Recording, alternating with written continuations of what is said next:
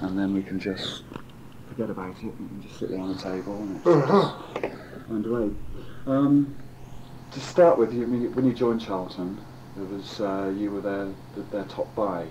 Yes, I joined Charlton 36 from Torquay.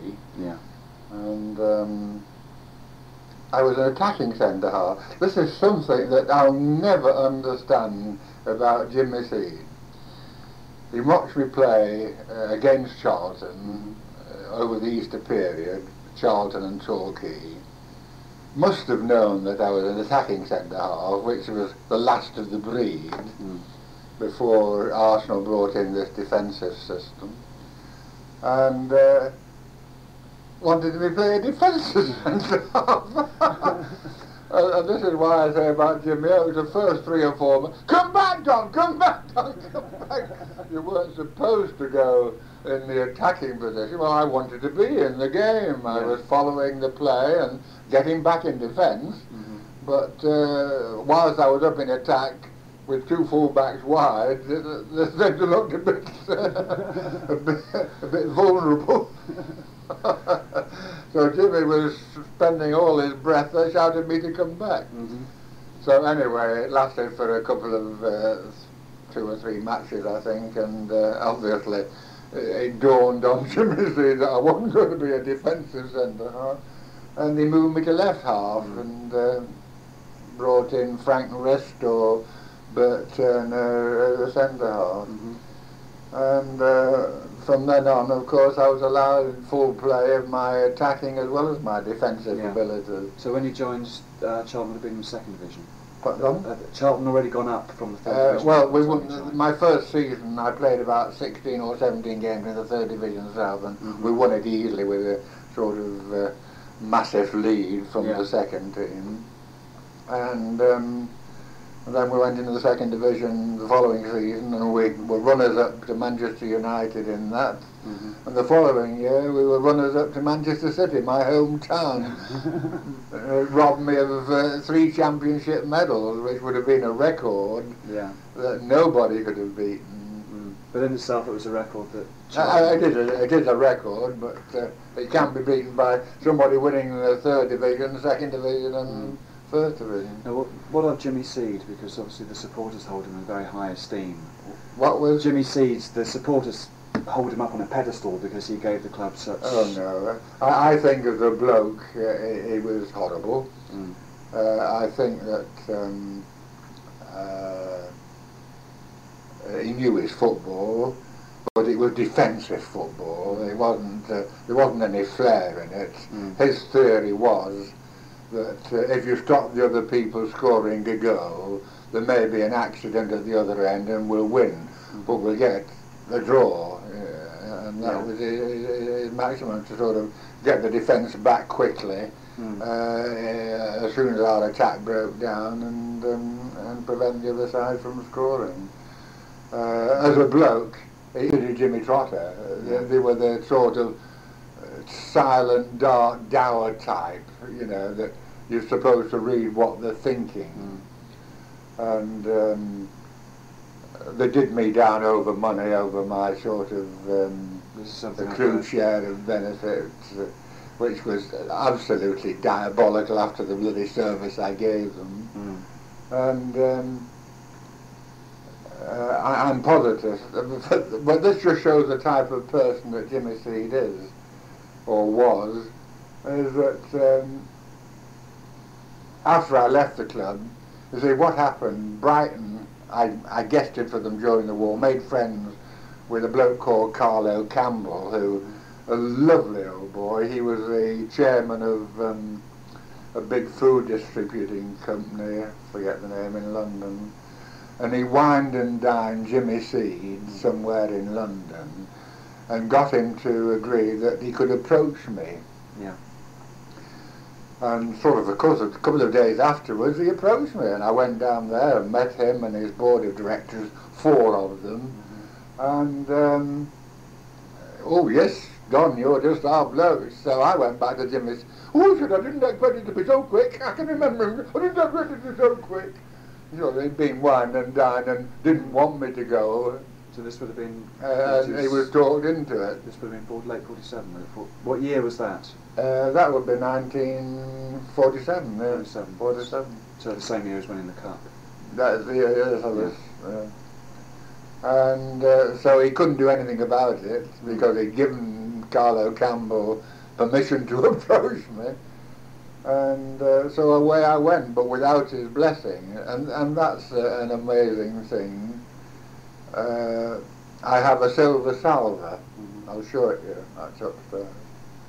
From the trainers and players of Charlton Athletic wishing me good luck. He wouldn't contribute to it. Wouldn't he? Isn't that fantastic? I didn't notice it for years after. Yeah. But no bloody mention. But what put me onto it, whilst I was manager of Brighton, I went up there for a reserve game to watch the other side reserve. I was interested in somebody. And after the match, went into the boardroom, and Jimmy Seed was on his brandy and port. That was his favourite tipple. And I was in no hurry because my train wasn't due until, so I stayed on until everybody had left. Yeah. And when we were alone, he sat at the board and said, "I bloody hate you." I said, "What?" He said, "I hate you." I said, "Oh, what have I done to you?"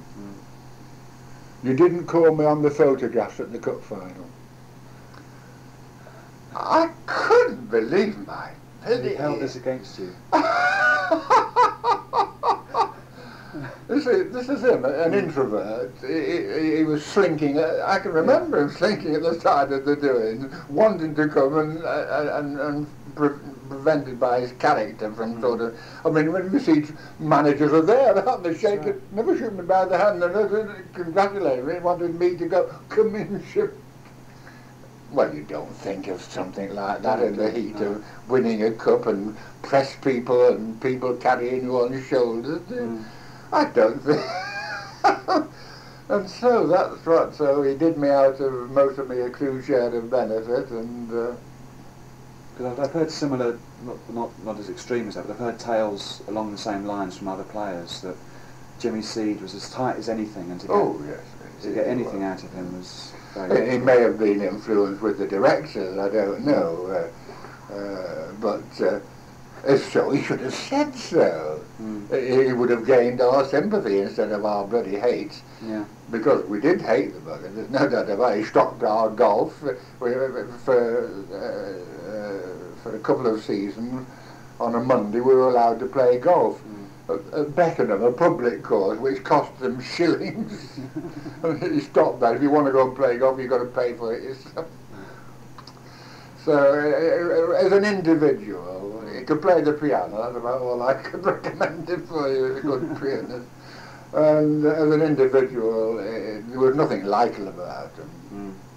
Whether it was because of his own character, his introvert nature, his ability to have any small talk at all, I'm not sure what it was, but he didn't come over well as a bloke. He didn't have much rapport with the actual players. He just kept his distance. He kept his distance. He was never one of us. Never. Who made the team? Did he make the team selections? Oh yes, he was in full control of team selections. But I was the sort of bloke that I was there to play football, and any side issues I wasn't interested in. I played my football, I trained, and I went home to my wife, and all this sort of side issue of players being dropped, and because I was never dropped, you see, so it didn't come. If I'd have been dropped, I may have been more interested. But he switched and swapped the players around, and I just thought, whilst I've been waiting for you, Les Bolter must have hated the sight of me because I did him out of his inside left position, and he was transferred to somewhere else. But at the time, it never crossed my mind that I may be sort of upsetting people because I was an adaptable player who could play anywhere. Yeah. But I'm sure I must have. But it never showed in our golfing and our playing. It never manifested itself. What was the sort of the atmosphere amongst the players, or within the club during that? Well, I think the atmosphere was good, but as I say, I'm not one to be able to give you any report on that, because I didn't mix. I mixed in training. I mixed in arranged affairs, but I didn't have any particular friends. I walked down from where we lived in Blackheath to the ground with Jimmy Oakes, George Robinson and Harold Hobbes later on, the 3 or 4, and then there was, I think Bert Turner came to live up there somewhere. But it was general talk, and so really I never, whether I was too thick or too stupid, I wasn't concerned. My 2 lives was football and my home. Yeah. And that was it. So he was supposed to have got me a job after the war, the Glicksteins timber thing, and I got the job, and I got a few shillings a week for being a representative for the timber firm and going round to customers. But nobody sort of said, well, this sort of wood is best, or showed me. I was flung in at the deep end and sort of used to go to see people who were knowing nothing at all about the wares I was selling, but going on my sort of football reputation that they would give us orders, which was absolutely stupid in the extreme. I mean, they could have given me a cause. Yeah. Well, mentioning the Glicksteins, what about Albert and Stanley were the 2 who... Well, again, we didn't have much to do with them. They were good, hail fellow, well met when they come in the dressing room. Other than that, I just don't know whether they were good, bad or indifferent. I have a letter from Michael sending me 2 cup final tickets when it was cup final day.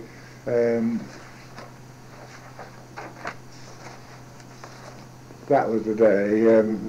It was a celebration of the centenary of the F.A.Cup. Oh, yeah. And the FA invited all the winning captains from year dot to come. And so I said, well, I've been to the FA and they won't give me any more tickets, and my daughter and her husband wanted to come, and he sent me 2 FA tickets. So it couldn't have been 2. That's the son of Albert and Stanley. He's taken a lot of stick, hasn't he, over the years, Michael Glickstein, for... Well, he's a bit of a playboy, isn't he, I believe? Well, I don't know. But, I know he won a libel case recently, anyway. Did he? Against, I think, London Weekend Television, who'd basically blamed him for Charlton having to leave the valley. But I was so pleased when I saw that their plans for development of the ground was turned down by the Greenwich Council. If they'd have had any gumption, they'd have realised that, wouldn't they? That they weren't going to lose their football team, Greenwich Council, to 2 Jews sort of business, knowing how right or wrongly the Jews' image is not very favourable. Back to the 30s again. You've mentioned Jimmy Oakes. Yeah. What are your impressions of him as a player? Because I think in one of your letters you mentioned he was never capped, and you had some thoughts as to why he had never been capped. Well, I think he was the best left full-back in England, much better than Hapgood. I played with Hapgood in international matches and international trial matches, and he didn't have the sort of skill or anticipation or the tackling ability that Jimmy Oakes had. Jimmy Oakes was the only bloke who could calm is the word, Stan Matthews. And to me, he was the essence of everything that's good in defensive work. he had everything. He had tackling ability, he had vision, he had anticipation, he could use the ball skillfully, push it about, and he could direct operation besides doing his own job. Come back now!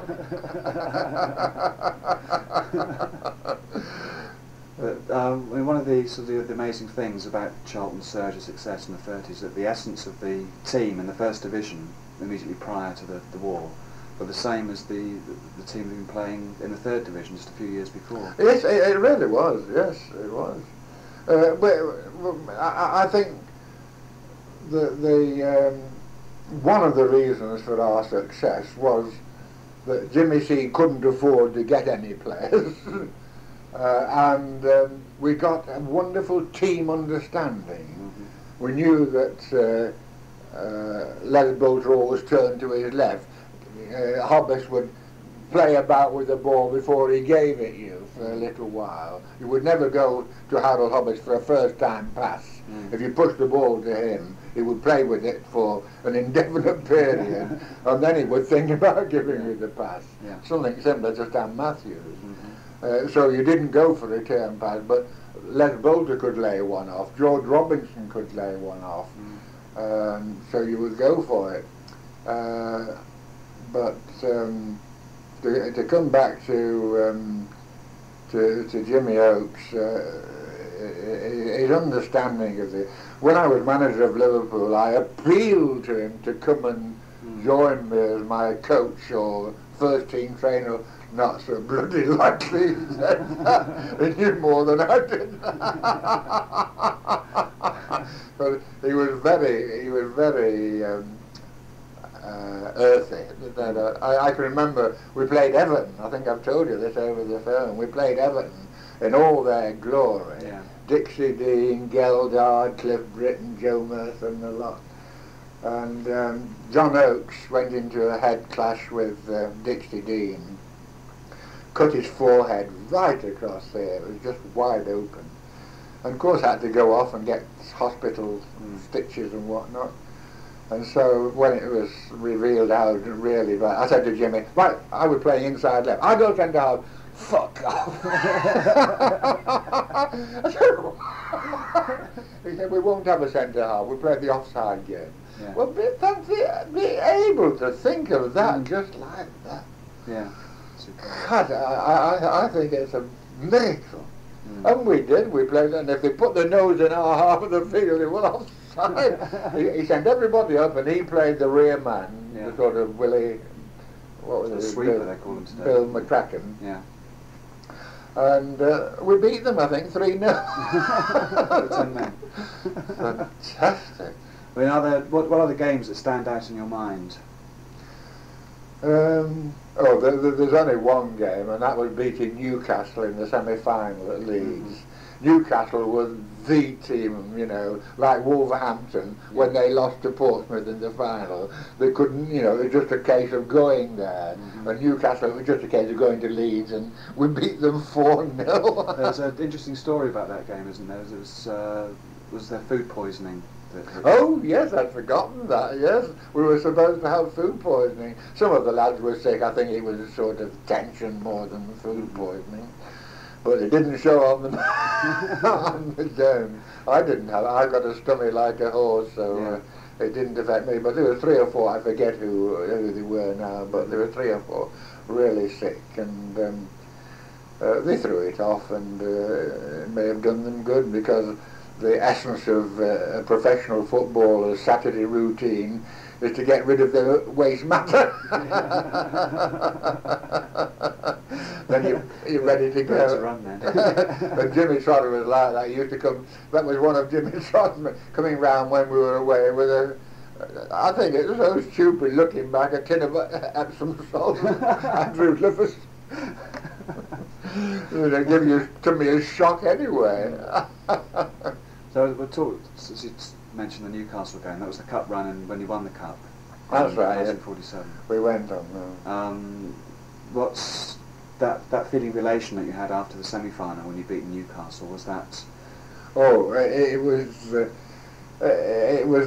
You know, we were all on a high. Yeah. We were on a high, we went back to the hotel, and I'm just trying to recollect with Albert Brown, who doesn't like being called Sailor Brown,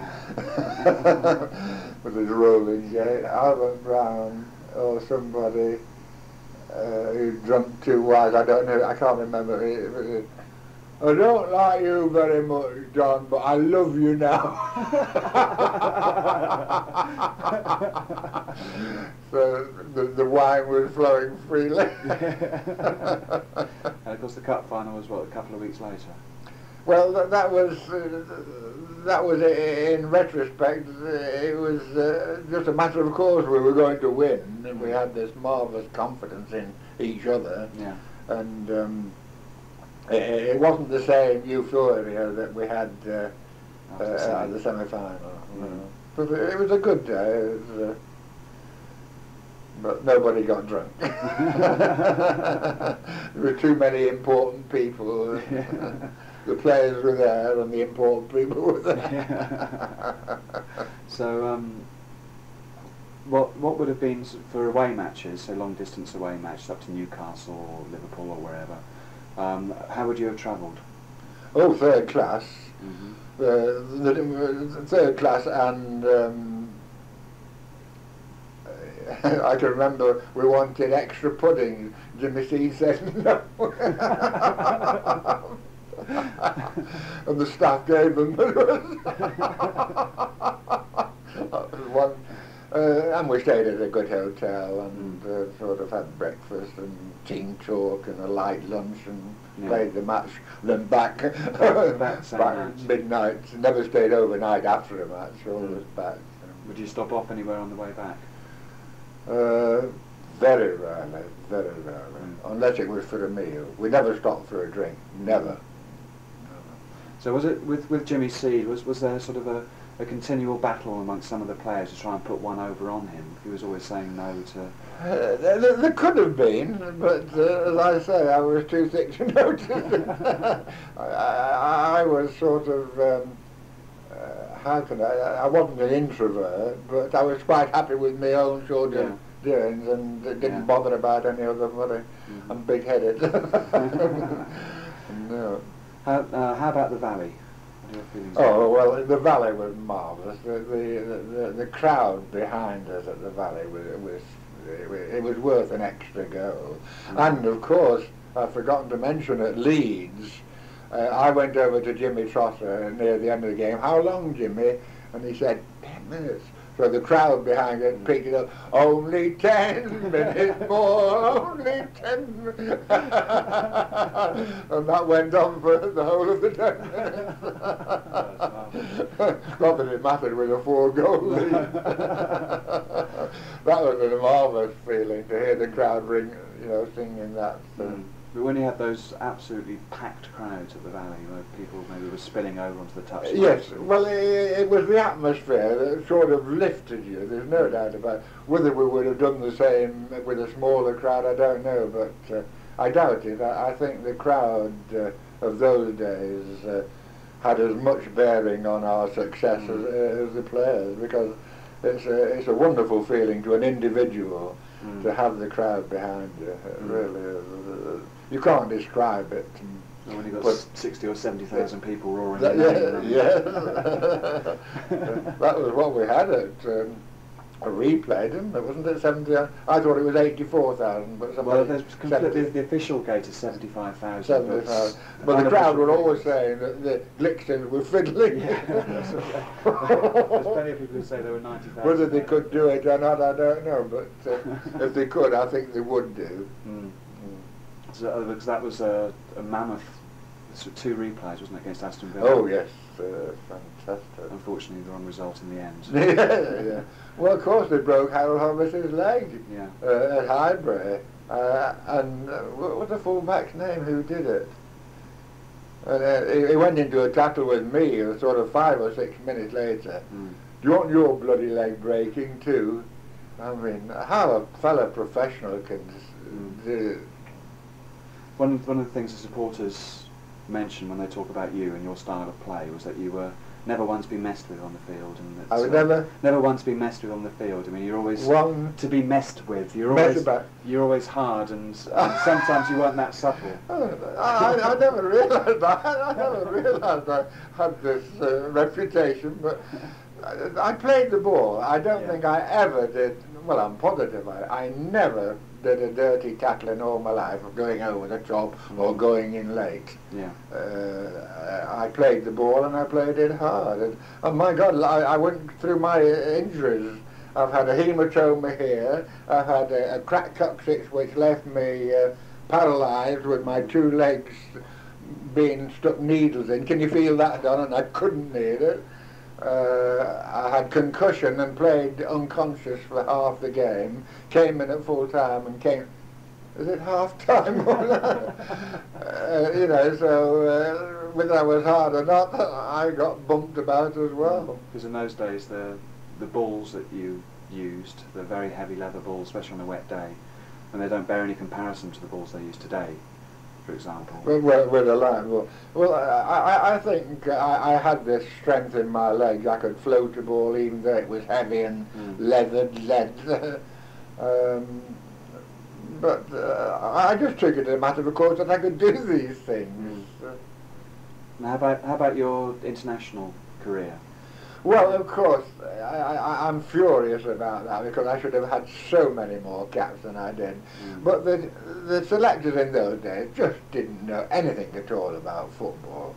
You've heard about the lovely story of the Liverpool director who coming away. Well, never mind, lads, you just lost 2-0 and it was a good game. Liverpool had won 2-0, but they were playing in white, and he didn't know it because they had to change because the home team were in red. And that's the truth. So,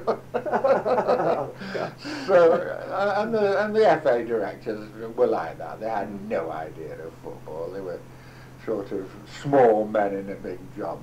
So Donald, who played for Charlton at left half, inside left, centre forward, centre half, centre forward. Oh, we'd pick him as reserve. And I was the record number. I was reserve for England for, I think, 2 seasons. When did you make your debut for England? Against Germany. We beat Germany 6-3. I was left half. Is that this game? That's the one with the arms. Yeah. That today, I mean, even today, that game is still talked about, the fact that the English team gave the Nazi salute. Oh yes. Well, what happened?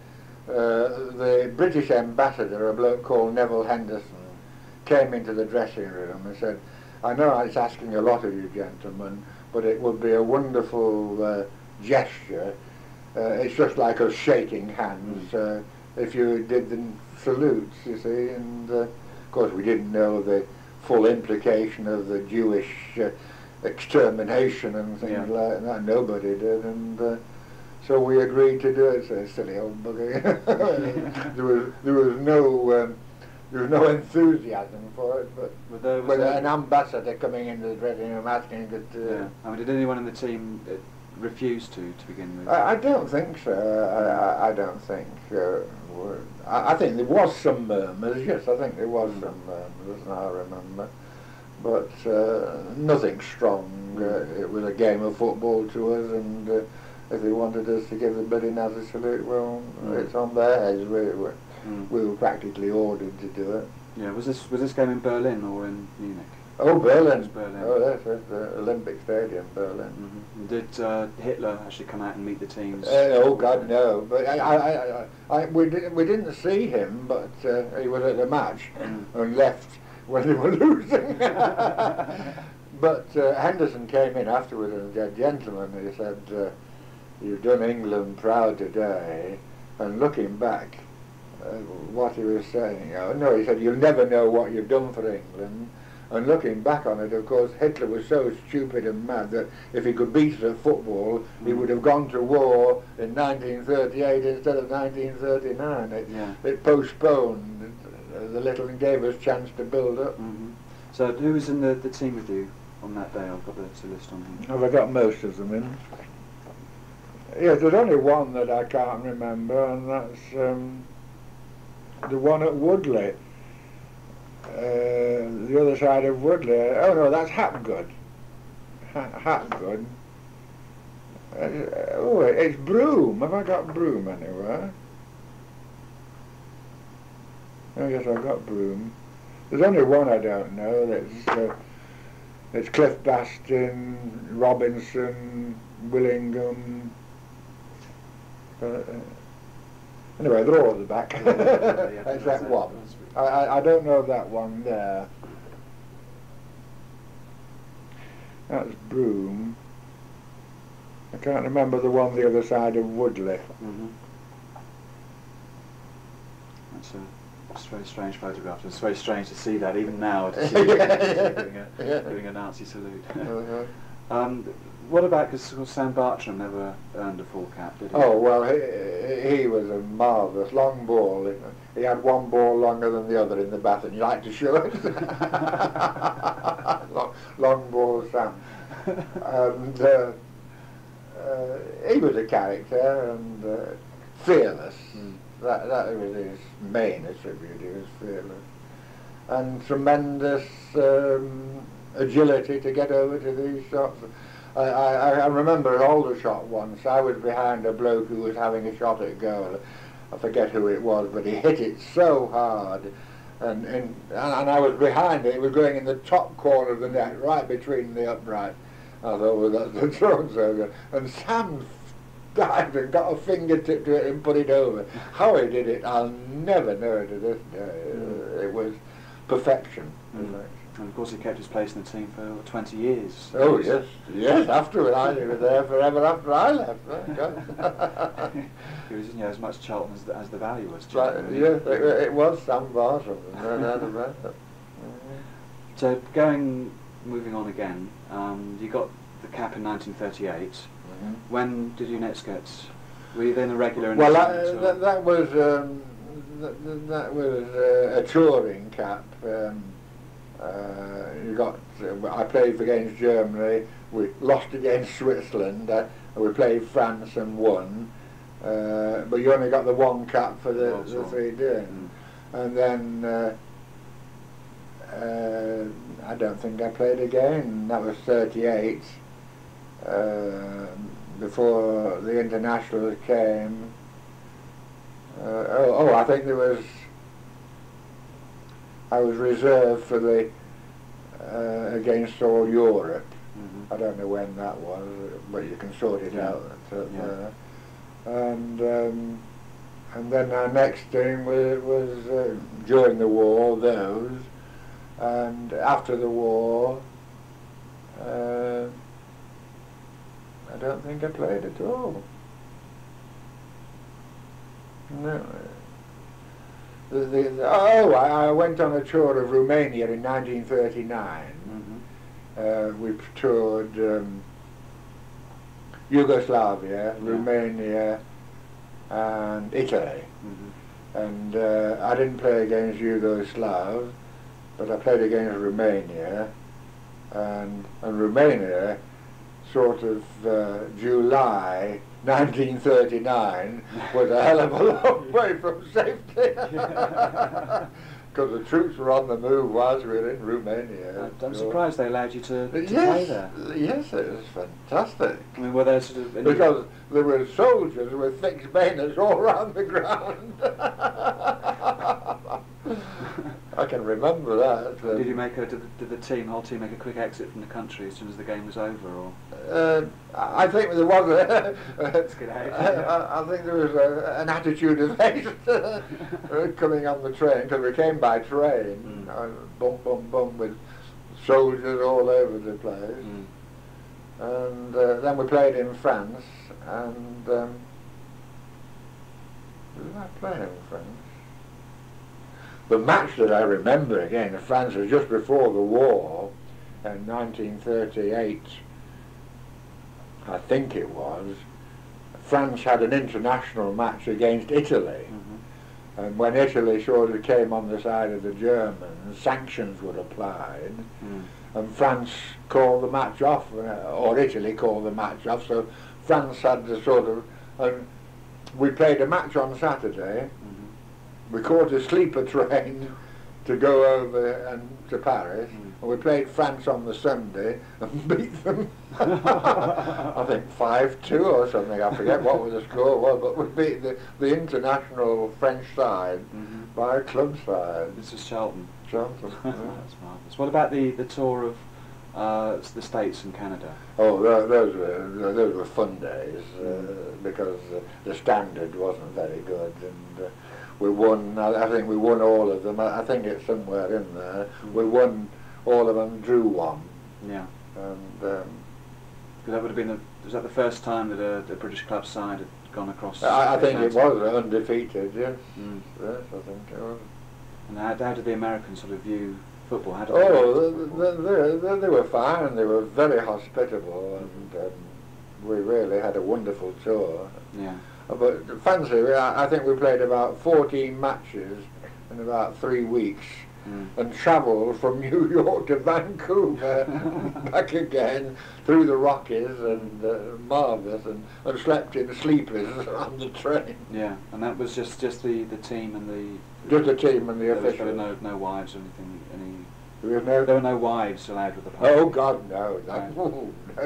Jimmy said he was dead against women folk. I think he had an unhappy marriage. I'm not sure. As I say, I wasn't involved. There's a long tour though, isn't it? God, it was, yes, and hard work. 13 matches. I think the book. You found the book in there of our tour.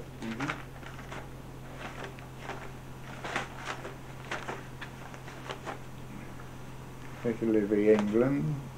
A tour of Canada and USA, with all the players who went, and I've not put the results in.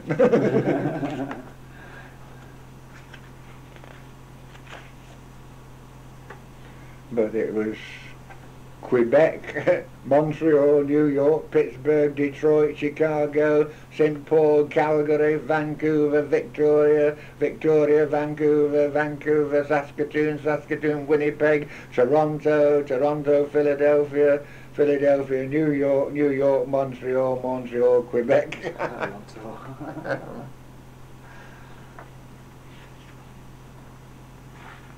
This was just presented to the players.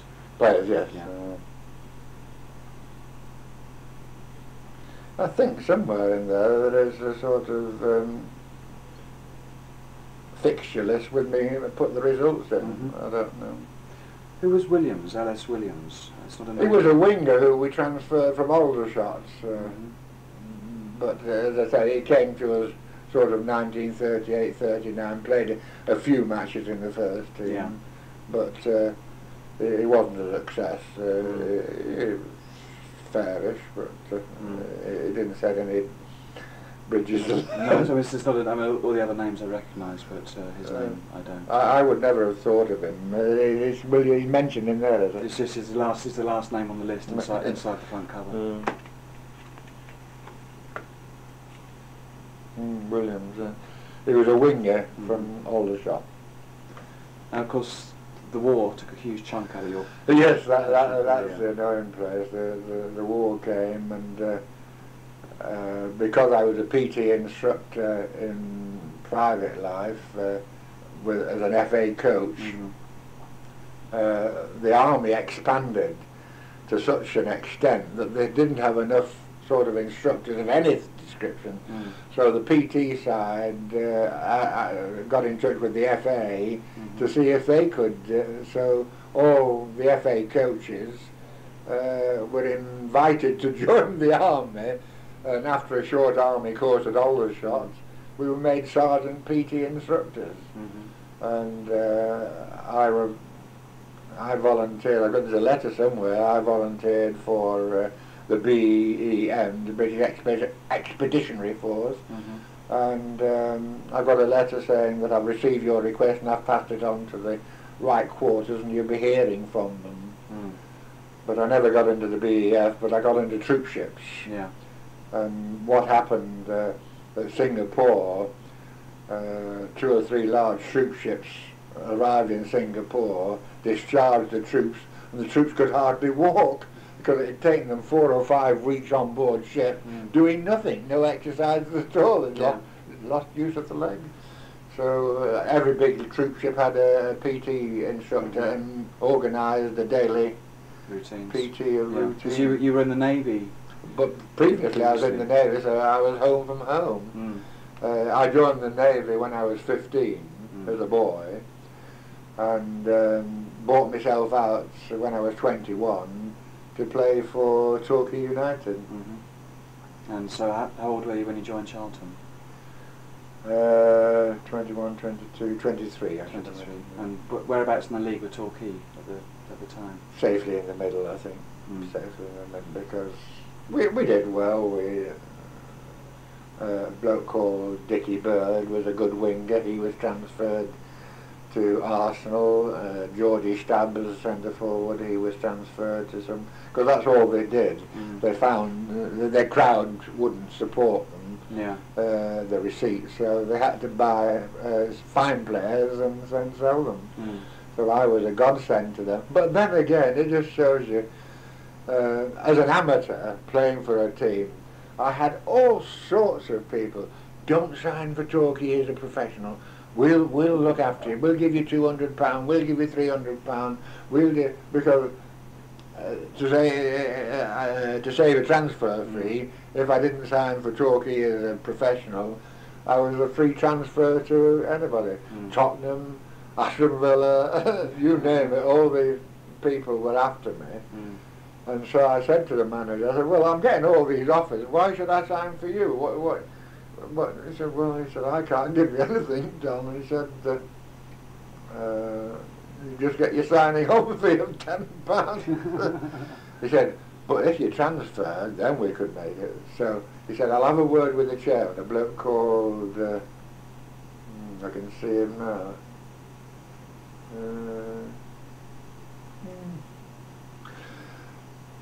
a little sort of pokey fella, and they said, oh yes, we look after you, Dom.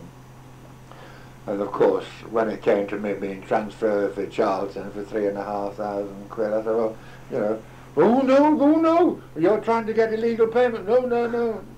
So as an accrued share of benefit, all I could have was a very small percentage of 650 quid. But it just shows you, the director, how can I put it, meeny, miny, mo, small people. Yeah. So if there were sort of the Tottenhams and whoever else chasing after you or looking at you, how did you come to join a 3rd division team in Charlton? No, they were only watching me after I'd played for Torquay. Right. They weren't watching me whilst Frank Brown was watching me whilst I was playing for Navy teams at Devonport, and I played for Devon and I played for the Navy in representative games. And only Frank Brown sort of cottoned on to me that I was something worth following, I hope. Well, you proved that. So I signed amateur for Torquay, and again it shows my sort of, I can't describe it, my sort of lacking of outside happenings.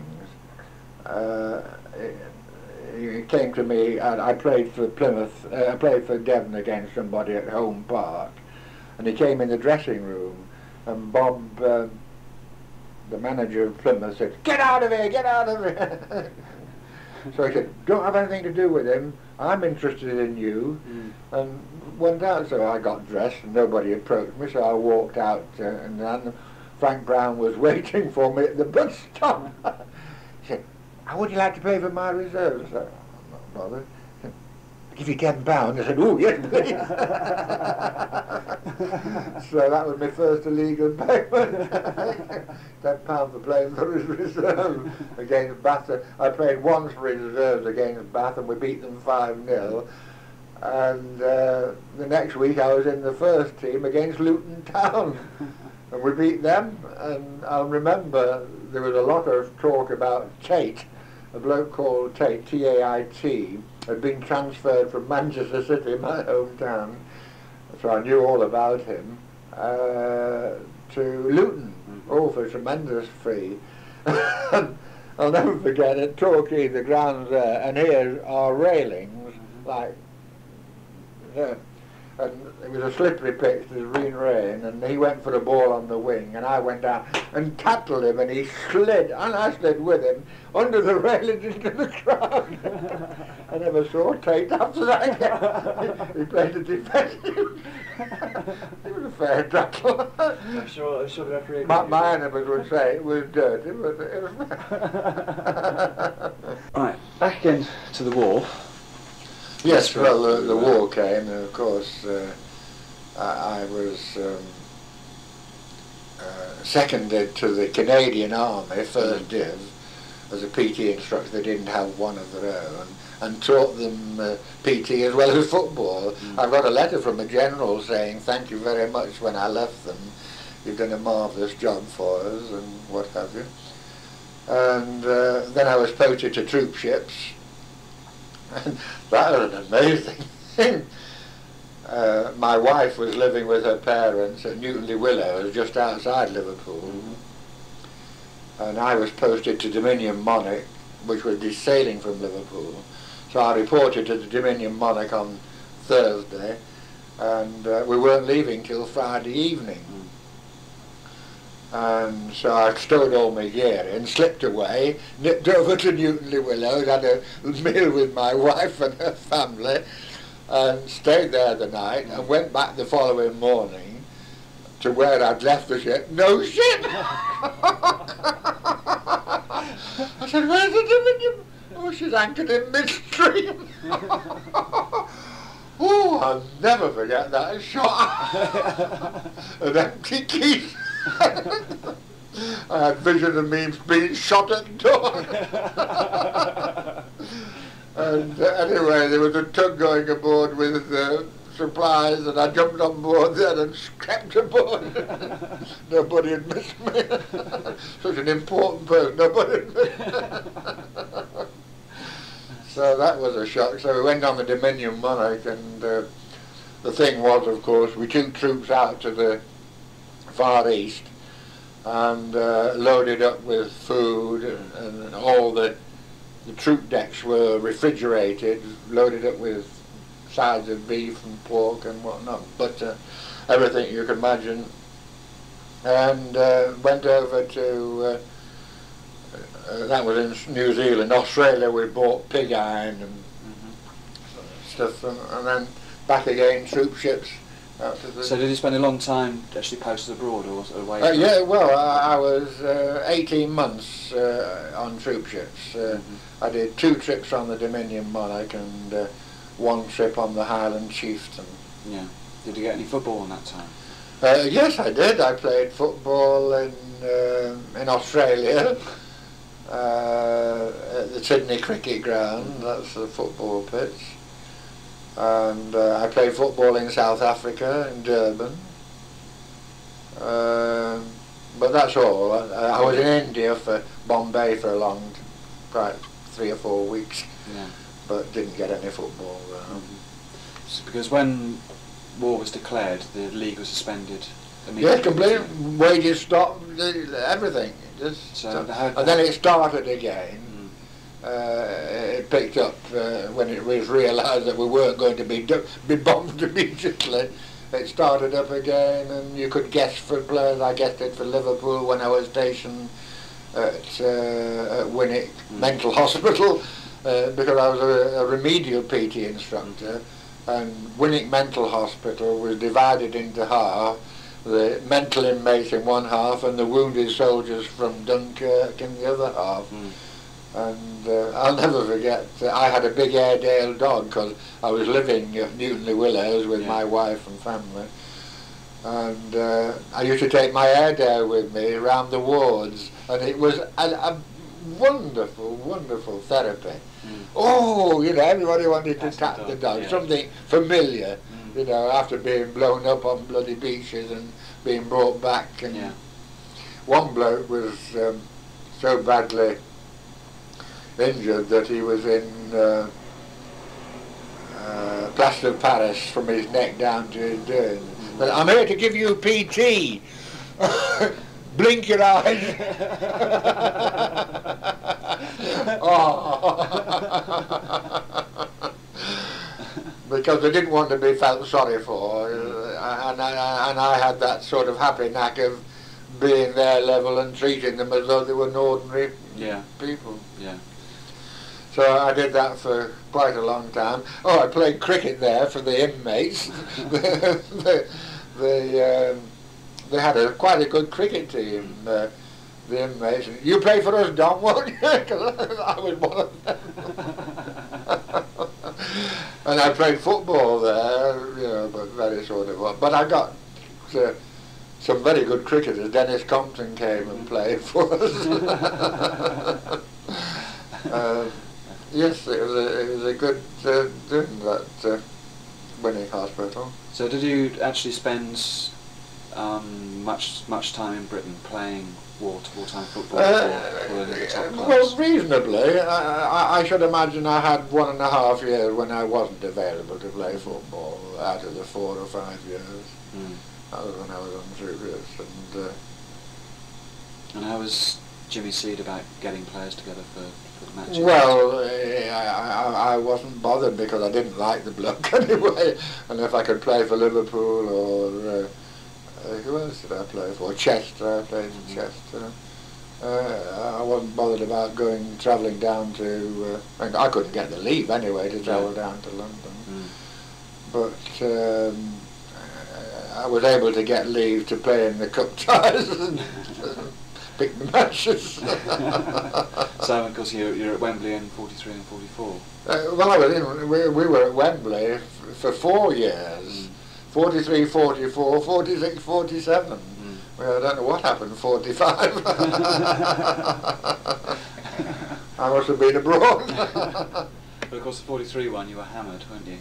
By, yes, but that was really annoying because that was, who was it? Who hammered it? Arsenal, wasn't it? Arsenal, there you go. Albert Brown says that Jimmy Seed lost us that match because he told us to mark there inside. Oh no, that was Derby County. Jimmy Seed said, "Never mind the attack. You mark Carter and Doherty to Sailor Brown and I." I'd forgotten it. Albert Brown told me and reminded me about it. And but against the Arsenal, it was 1-1. And oh no, I'm mixing the match. That was Derby County. It was 1-1 at full time. That's right, yeah. And we lost in extra time because in the first minute of extra time, Stamps, big burly centre forward, went for a ball on the left wing, and Bert Turner went out with him, and Stamps pushed Bert Turner with both hands over the touchline, went on, and we stopped. It must be a foul, you know. The referee didn't give it, but we'd stopped. So he went down to the touchline, to the goal line, pulled it back, and Race Carter and Doherty were both waiting to put it. So that happening in the first minute of extra time when you were tired anyway, of the injustice of it. We threw up the towel because I'm afraid I wasn't as good a captain as Jimmy Oakes. I was furious. What about, I mean, did winning, because you won 44, you won the World Cup in 44, didn't you? Yes, we beat Chelsea. We beat Chelsea, yes. Did the players attach as much importance to winning that in front of, must be nearly 100,000 people at Wembley as, say, to the F.A. Cup? I don't think so. I think the war was always looming in the background, and you thought of people who were sort of losing their lives. The Bolton Wanderers, they were unlucky. They'd all joined the territorial unit before the war.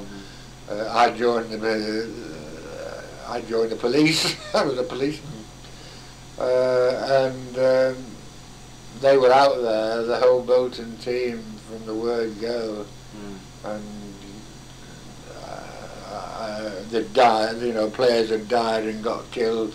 Gosling, a lovely player, lovely black, he was killed. There was 3 or 4 of the Bolton. So I think in the back of everybody's mind, there wasn't the same enjoyment of football as there would have been. You were playing, but you were playing for money rather than sort of, even though it was only 30 bob. Were there sort of more backhanders going on? Yes, I mean, Stan Matthews made a fortune up in Scotland, and he got me. He said he was playing for Morton. Oh, Morton want to send the forward, Don. Oh yes, I can get the leave. I can be up there. You see, and then I was selected for a Saturday, and on the Thursday before the Saturday, I was going to play for Morton. An edict came out that anybody stationed in England couldn't play football in Scotland. So I missed out on that.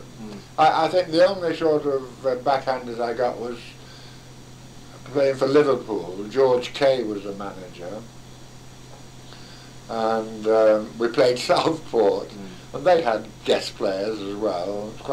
It wasn't like Liverpool and Southport of pre-war time. And we beat them, I think, 8 or 9 or 10-1, and I scored 4 or 5 goals. And I went in for me expensive with George Kay. Oh, he said, yeah, Donny, you did very well. And he gave me about £25 in 5 and 4. That's the only time I got an extra. Bless you, George Kay. What did you get paid for international appearances? Was it the same? I think it was £6. £6, it's slightly more. But no, I don't think there was a winning bonus. I don't remember of it. There must have been, but I don't remember getting it. The FA was as tight as Jimmy Seed was. Stanley Rouse. After the war, because Charlton, first 2 seasons after the war, were at Wembley twice. Twice, yeah. I don't know what we did in the league. Well, I was going to say that the first season, 46, there was no league. It was still the same. Oh yes, it was. System, but in 47, this first year of the league, and Charlton was struggling. I just wonder whether you have any thoughts as to why those immediate sort of post-war years, although Charlton had still been successful in the cup competitions, they hadn't managed to. Where were we in the league in 47? I think you were right down sort of 18th or 19th position. With me playing? Even with you playing. Impossible. But I don't think the team were doing as well in the league as they had done before. I'm hazy around there. That is a long time ago. You have to prop my memory. I was just trying to think. Because I mean, I often think that with the success that Charlton had immediately before the war, and it was your first 3 seasons Division 1, you were never out of the top 4. Is that right? You were sort of 2nd, 4th, and 3rd or something.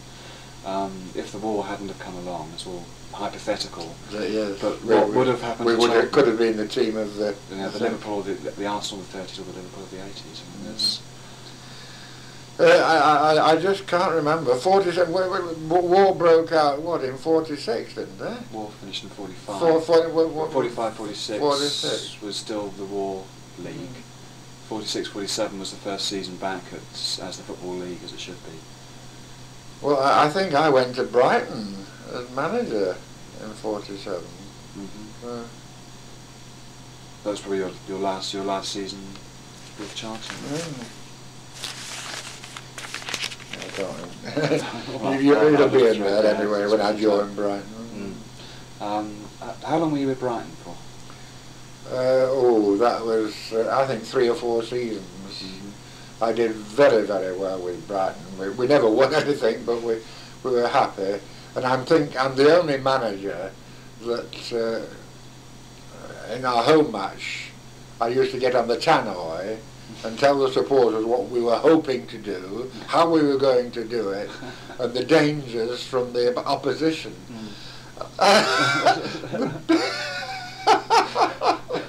It went very well. It was very popular. I'm sure I've not had hundreds. I've had tens of letters recalling my talks over the tannoy and how people used to get there early so that they wouldn't miss it and enjoy it.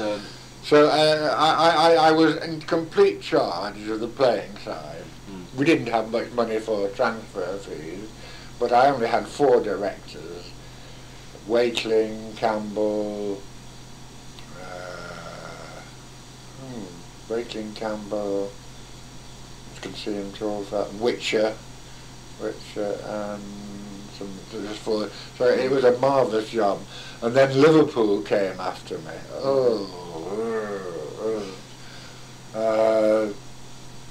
And so I think I was on 2,000 a year with Brighton, and they were offering me 3,500 at Liverpool. May have had something to do with it.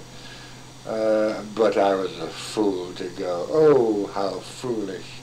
They had 9 directors, not one of them knew anything at all about football. And they vetted I knew that they sort of vetted the manager's team. I thought I'd be able to persuade them, you know, but could I? So they had a heavy-handed selection. Oh, yes. And the players used to mix with the directors, and the directors used to mix with the players. So I only lasted 3 years. My claim to fame, I took them into the 2nd division. I had an old team. I don't think I put it in there. Where did I put it?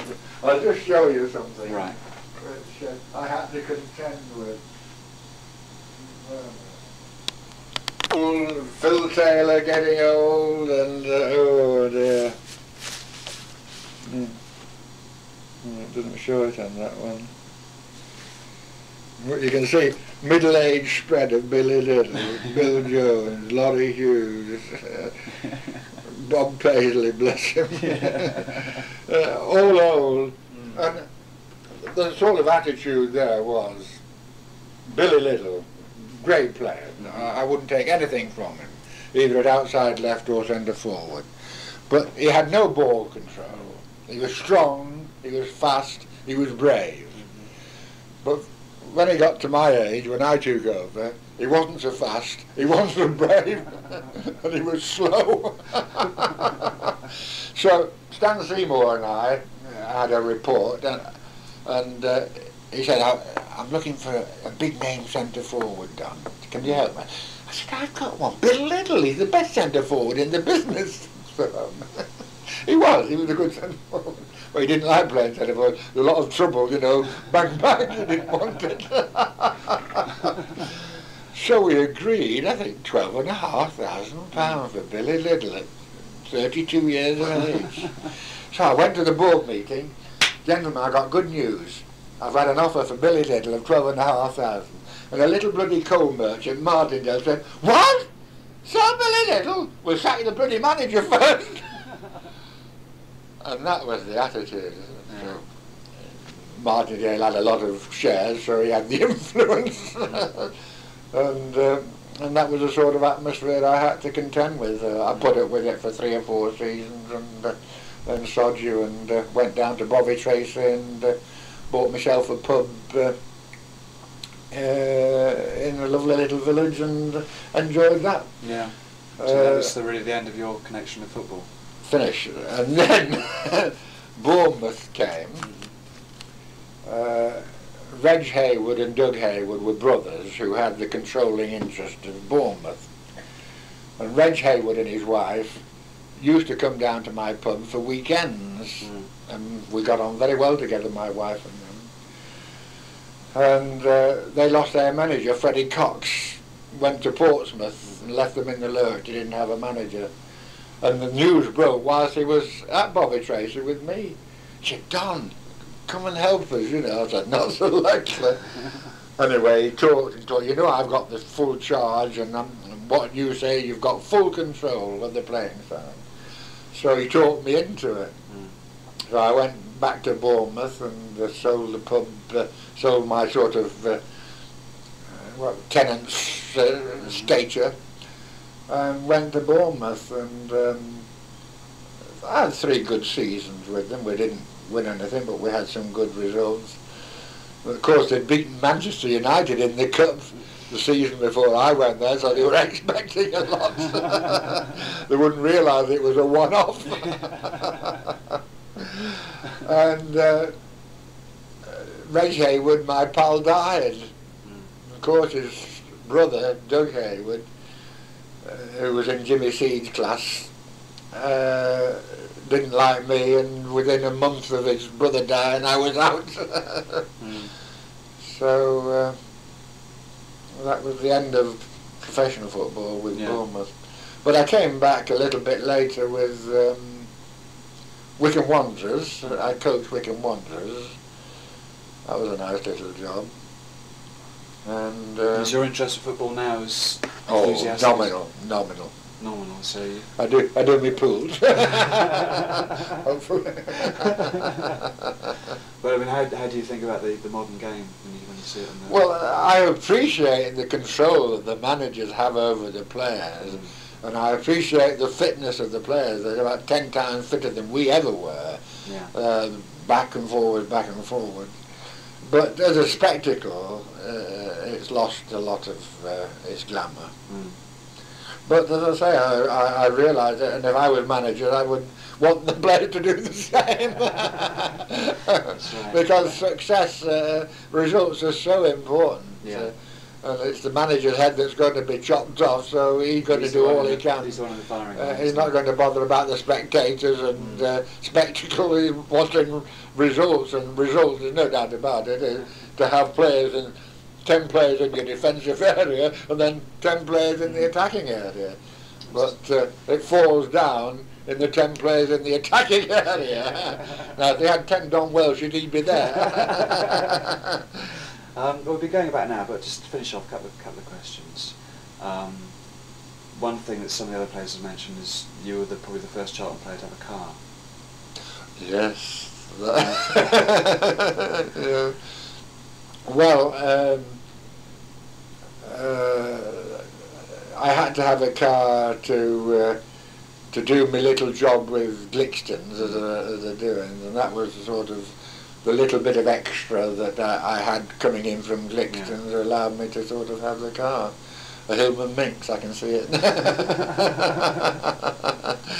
So again, that could have caused a little animosity in the camp. I don't know, it didn't bother. But Harold Hobbs had cars quite soon afterwards. Yes. Because didn't he run a taxi, or didn't he have a couple of taxis that he used to... I think he did. I think he sort of charged for people. I don't think I ever did that. No, I didn't. If I gave him a lift, I gave him a lift. No, I'm not saying you charged. Pardon? I'm not saying that you charged. No, but I think Harold did. I don't know. And so the last question, I mean, how do you feel, I mean, when you look at the football results, do you always look to Charlton's first, or do you... Oh yes, I look at Charlton. Charlton first. They're my first and only love. I've never loved any of the others because I've been in a very sort of unenviable position as manager. But Charlton, it was carefree. And I played my football that way. If we won, we won. If we lost, we lost. You know, it was no sort of great tragedy that we lost. That was Jimmy Seed's problem, not mine. I gave him my best, or we gave him our best, and fortunately it was good enough to bring in some good results. Yeah. So Charlton are my one and only true love in soccer. When was the last time you actually saw them play? I think it was in Oldham. Yes, I went living in Manchester with my sister in those days, and Oldham was only a sort of a bus ride away. I let them know, and I got 2 director's box tickets to watch them at Oldham. And was that very long ago? Second division, was it? It would be second division. I can't remember how long ago it was. How did you... I would be living in Manchester, so it would be 10 years ago at least. How did you feel when they left the valley? I really felt broken-hearted. I really did.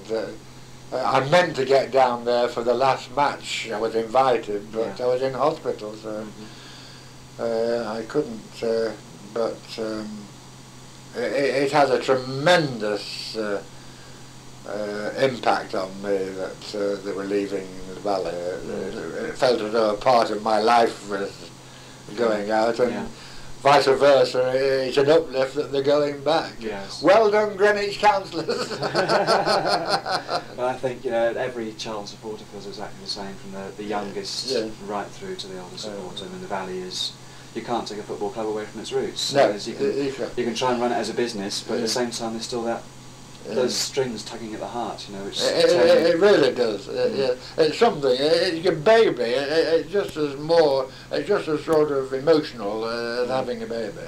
That's your lot. Right. So, thanks very much, Don. Don't mention it.